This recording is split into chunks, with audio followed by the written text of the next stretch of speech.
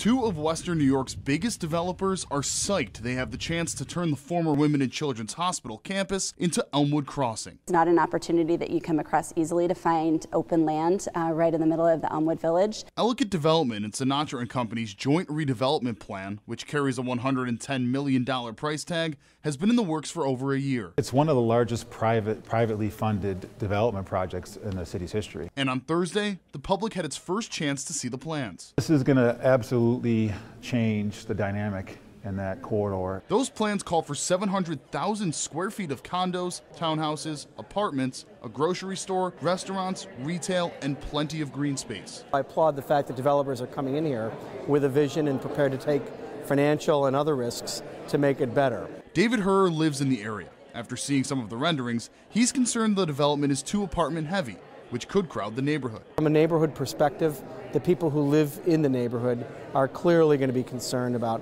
how it will impact their daily lives. Opinions like these are exactly why the public hearing was held. Public comment cards could be filled out and submitted so changes can be made. We look forward to engaging constructively with the developers and with the other people in our neighborhood. Once all these public comment cards